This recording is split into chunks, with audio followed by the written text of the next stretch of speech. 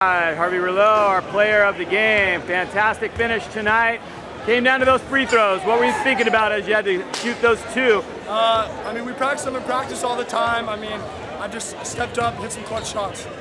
What was it like playing Pioneer in a league game? It's been a long time since these teams matched up here at the Viking Dome. They're high intensity. I've been playing against those guys since I was in 4th grade. It was fun. It was a lot of fun. You guys played great defense tonight. Really held them in check. Tell us what the strategy was and why you guys were so successful tonight. Pack line D. Start the season, we weren't very good on defense.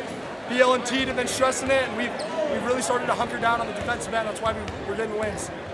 How tough is it now that you have a little bit of a break here and then you got to get back into it for league play? I'm sure it's nice to have the break, but what is that going to do in terms of momentum for the team? Well, we're playing a tough team in TAM tomorrow.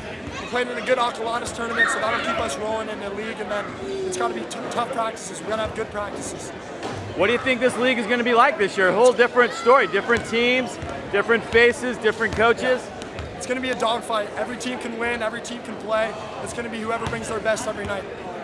All right, well, congratulations on the win tonight. You are our player of the game. Great ball game. Congratulations. Thank you.